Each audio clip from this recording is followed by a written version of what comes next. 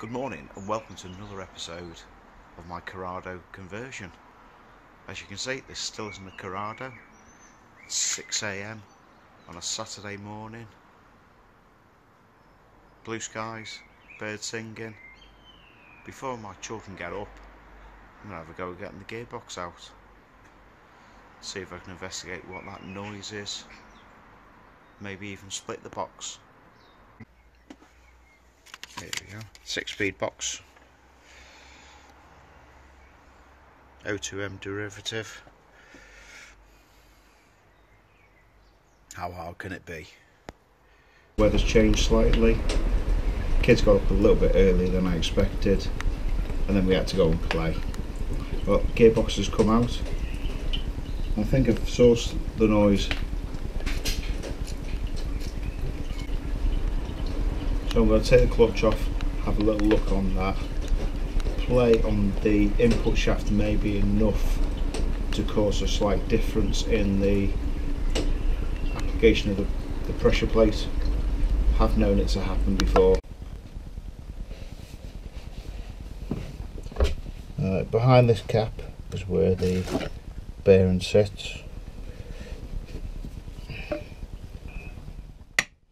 Light tapping hammer.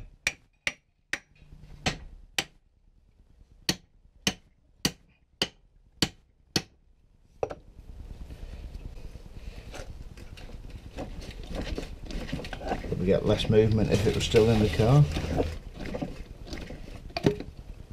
Pop. There's steel, it's not plastic. And there's that bearing. As you can see, there's the input shaft. Now I'm going to attempt to measure the plate in it. Having a little circlip there. Dial gauge at the ready. There's no steel on there. Double check. Magnetic base. Luckily, it's on a metal stand.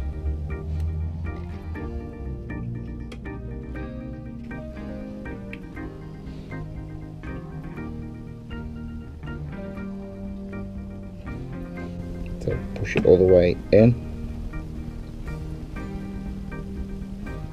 So that's a 0, 10, 20, 30, 40. So let's see the difference.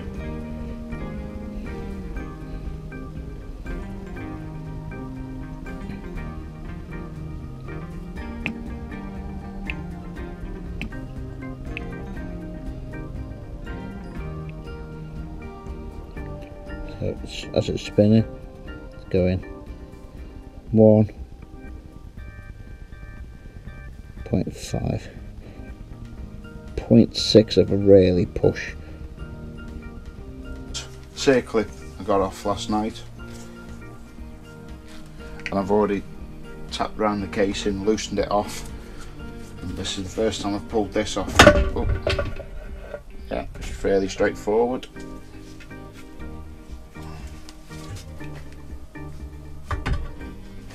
Looking for anything too obvious on the inside. No, to be fair, it looks fairly reasonable. I hate the smell of transmission fluid. Always got that very burnt smell to it, and this is the culprit. This is the one we're getting off, but let's give the gearbox a general visual check. I'm not planning to strip it down, got no reason to. I've driven through every gear, perfectly happy how it selects. There's got a bit of swarf on the magnet, but the magnet is designed to collect the swarf. Even a brand new gearbox is designed to have a little bit of wear into it, hence putting the magnet in. Really check and make sure all the teeth are all in good condition.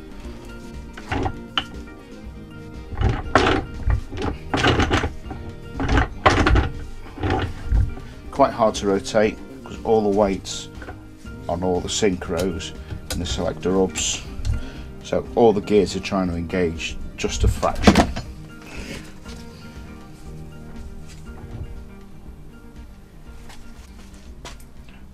It's quite common on forums. There's loads of videos on YouTube already about these little shims you can get just to replace. I've bought both ones that are listed. Got that one, and I've got that one, which is the one that I want. Thought for the sake of buying it, again, just bought normal bag stuff because we like to support the main dealers. And you should be able to get these from any bag group main dealers.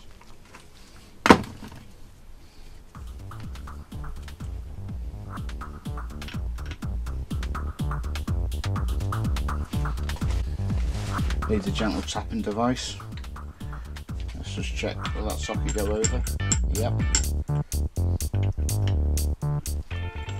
I'm just going to lightly tap it on.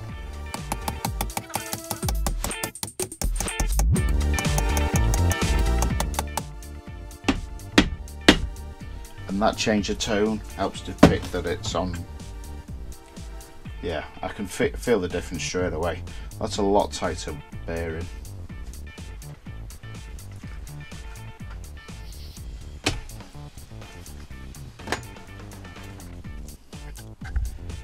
Right, we can just see the magnet in there. See how much debris it's caught. There's no big chunks. Is that a big chunk? No. Sure, is a good sign. But there's always going to have that. Brand new gearbox gets that. That's why they put them in there. Before I glue it back together, let's clean this outer sealant flange. I'm going to use a wire wheel.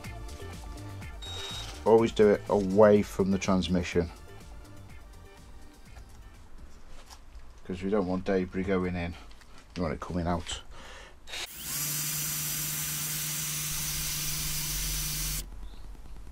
The two halves of the transmission is clean, degreased and ready to go back together.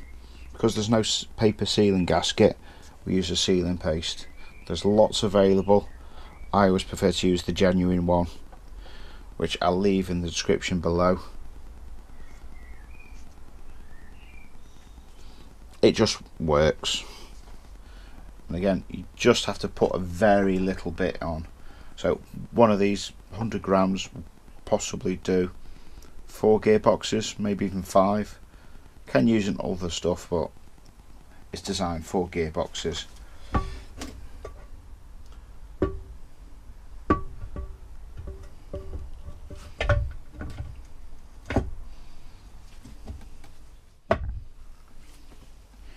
Well, that went on a bit too easy.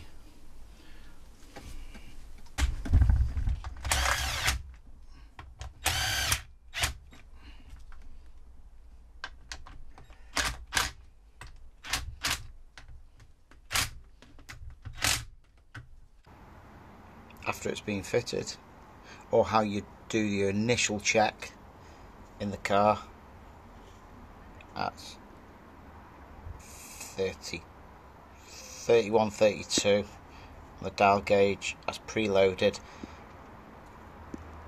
There's just about, what's that, 4. So that's about 27 or 0.27 mil. In hindsight now, that bearing's quite stiff to rotate, and I think it's a little bit more than just where I've knocked a little bit of the seal. That's actually quite stiff. There's a little bit of movement in it because it is just plastic housing in that section that keeps the ball bearings in a straight manner. So having replaced it, I did actually check the movement. So the way that this shaft works, there's no preload on it, so it's actually just floating, so the bearings go round rather than being pressed against a casing. that's going to add friction. That's normally for a taper roller bearing. So it's supposed to sit like that. Now, I've dropped it. Right, the two shims that are available. So we've had the outer shim, which is the one that you see on a lot of the other YouTube videos and on forums, that sits underneath the circlip that holds that in place. That just packs that bit out. Stop that one from floating, which is going to, instead of having that movement, it's going to draw that in. Now, only on one gearbox does it list this larger shim. So unless you've got that gearbox, or you're planning to do some machining to the inside of the case, do you need that? So there's a good chance you don't. So go down, support your local main dealer, just buy the outer one and the seal, and you should be good to go. Obviously do your pre-measurements if you feel you need to. I've heard somebody document that they've managed to fit 2 in there. Whether that's true or not, I've only done it a couple of times, so I feel I might have had 2 noises on the go. Release bearing, which actually pushes down on the clutch, just move those spring plates. Had a lot of noise on it, a lot of play. That would have caused some noise. But also this one, both running on the input shaft really. So what the noise was doing was when you release the clutch, you then had a bit of a whirring noise, almost like a semi-grinding noise with a slight tick to it, which could have been either of those, or a combination of the 2 bearings. So I'm going with a combination of the 2. That's really rough. Hopefully I'm going to start putting a little bit more technical content in of part of the conversion, useful little bits and pieces, odd little tips and tricks. So that's sort of my first one. It's only because I was stripping down the gearbox to see the internals. I was quite happy to remove that bearing or remove anything. I've stripped a few gearboxes. Sometimes you've just got to drive through them to be able to feel the different bearings and feel the different faults, because it is a mechanical working component rather than something you can physically see.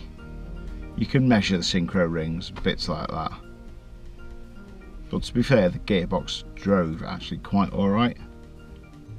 So the next video to this one is definitely going to be fitting the clutch, because it needs a clutch. I've got a clutch. Well, technically the clutch is actually in. If you liked any of this content, click subscribe. Hopefully there'll be some more interesting. If you're into your VAG stuff, after I finish this project, probably be another VAG project or VAG related.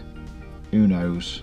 At the moment, this is my sole focus point, while the rest of the British summer is still present. In the description below, I'm going to leave some part numbers. If you enjoyed some of this technical content, click subscribe. If you want to watch the next video, which is going to be putting a clutch in down there.